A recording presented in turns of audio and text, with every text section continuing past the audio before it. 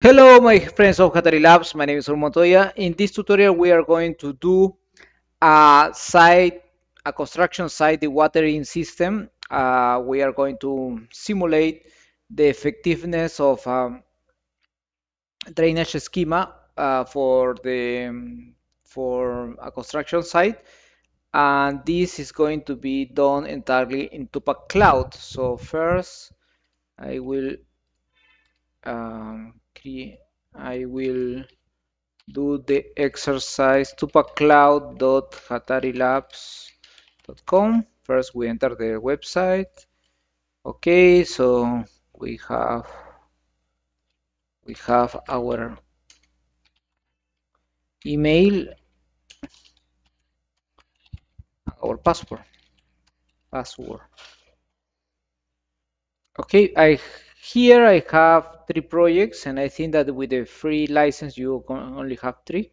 So in order to create the project, I have to delete any of the previous project, and this is site dewatering. My recommendation is that you don't use any spaces and any kind of punctuation here, or and then here is dewatering. Seconds, minutes, and the EPSG code is 32631. And then the starting date is 2001. Okay, edit. First, you are going to receive on the description of the video the zipped files, and on the zipped files are site dewatering shapefile. We have the area of interest. Okay, and then we have three refinement layers, where the first is we have two types of drain by elevation, that is when you have a certain elevation of the drain, and then we have drain by depth, and drain by depth is really useful when you do regional modeling and then you want to simulate the water network.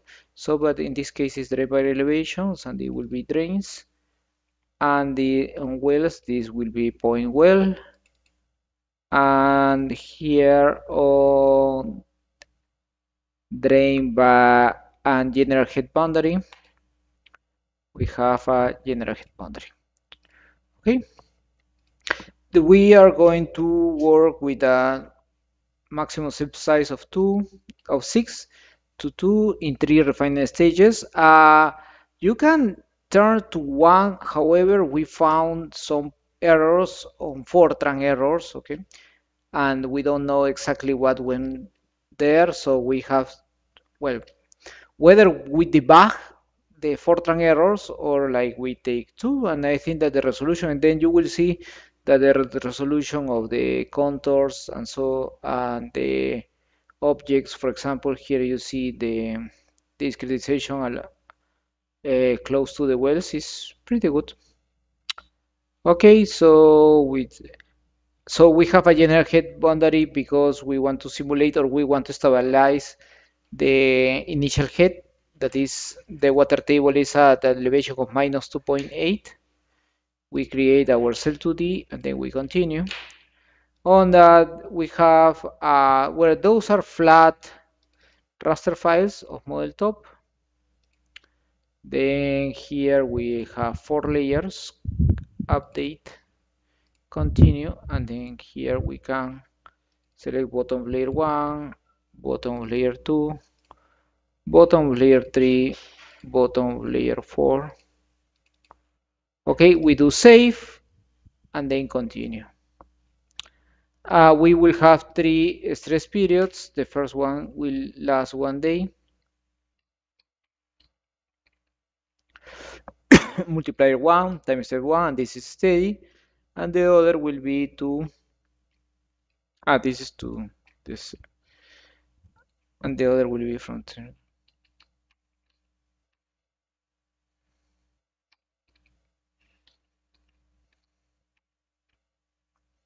These 4 multipliers, 1 time step, and this is transient, and this is.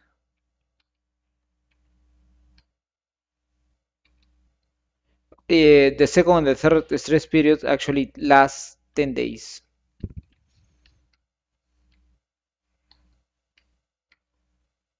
Mhm. And then the hydraulic conductivities for each layer are 0.0001 convertible, and then for e10 to the minus 5 confined, 6e to the minus 6 confined, 110 to the minus 7 confined. Okay, one. Okay, and this is 110 to the minus 6, and this PCBL 0.15, no, 0.2. Okay, so we are going to place the model top as initial heads as well, and the solver is, well, is the same. And then we define the pumping schedule. So on the steady state, actually it's not pumping. However, the depth of the wells is this, and then it's pumping 1 liter per second, 1 liter per second, and this is minus 0.1, and then it's pumping 1 liter per second over the third stress period. Okay, great. Okay, so this is minus 18.1, 18.1 minus 0.01 minus 18.1. Okay, great. So now we have the two wells. And then because in this model we have wells, we have drains and general heads. So wells is already there. Drains by elevation. The drains are active only in the third stress period, so the elevation will be 0, and the conductivity will be 0, 0, 0, and this the elevation will be minus 14.5, 0.001. And the same for the other one.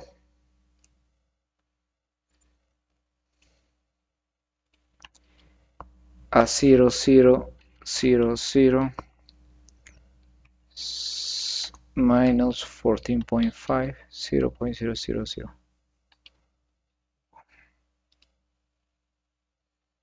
Great. So now we have the drains, and then we had the wells, and now what we are going to do is that we are going to define the general head. Okay, so the general head boundary is here. If you want to see, is here, and is as well in this part. So the head here will be minus 2.8, and this is active through the model. So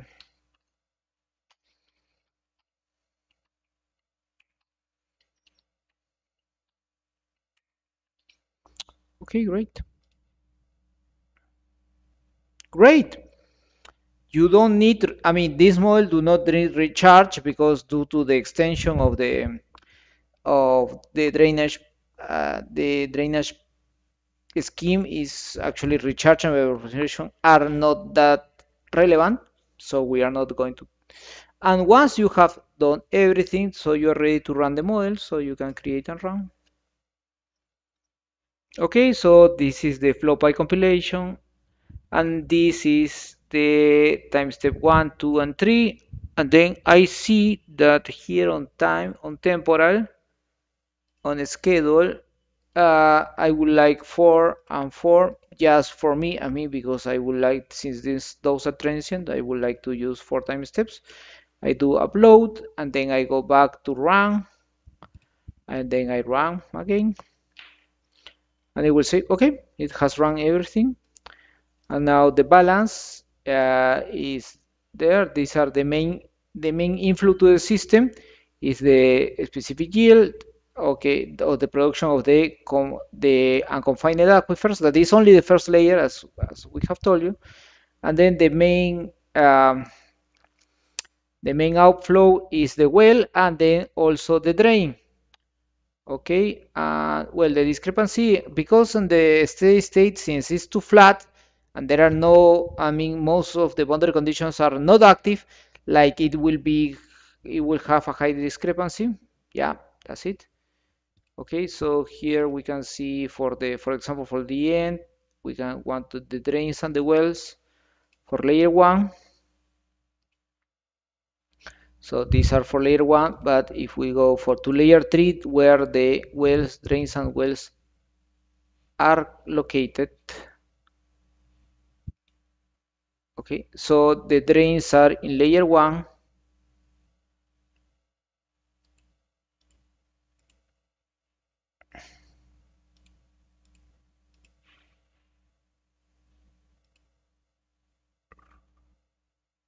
the drains should not be in layer 1. Let me let me check the drains, please, by elevation. Ah, okay, okay.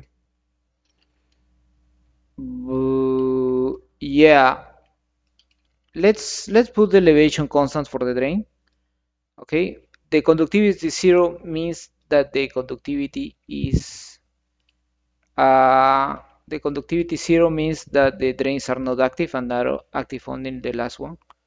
Okay, that when we go to the latest one, to the layer 3 drains and wells, we see the for layer 1. I don't know why the plot is on layer 1, but well, because I have to run the model. I have changed, so I have to run the model.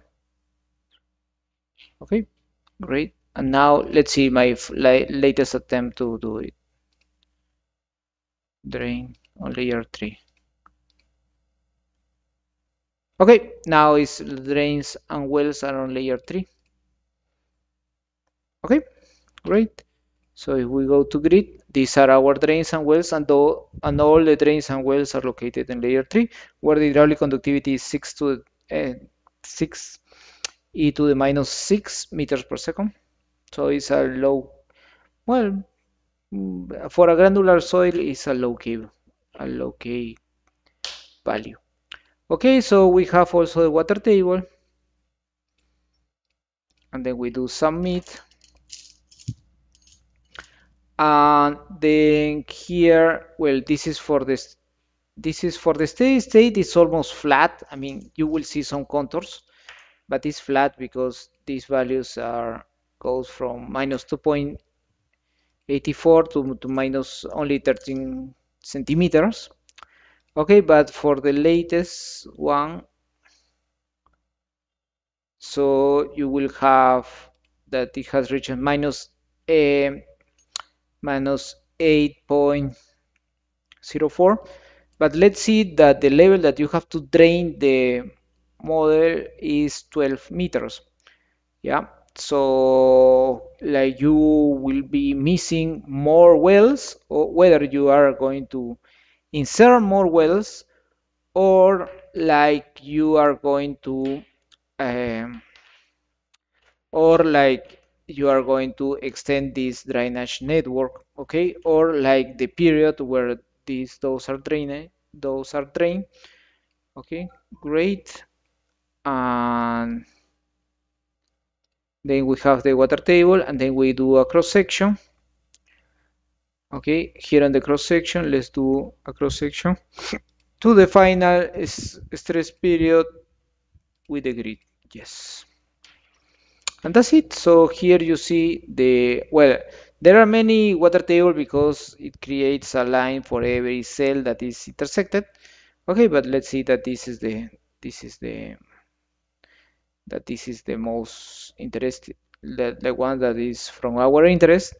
Okay, so we still need some time to um,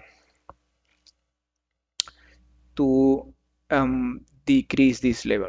Okay, so that was really a really interesting exercise. We are planning to do a webinar about how to improve. I mean, how to get a factible, how to get a real drainage schema with with Tupac Cloud, with more discussion on the boundary conditions, with more discussion on the water balance, and other things. Thank you for following this tutorial. Don't forget to subscribe. All the input files are in the description of the video. And well, let's see you in another tutorial.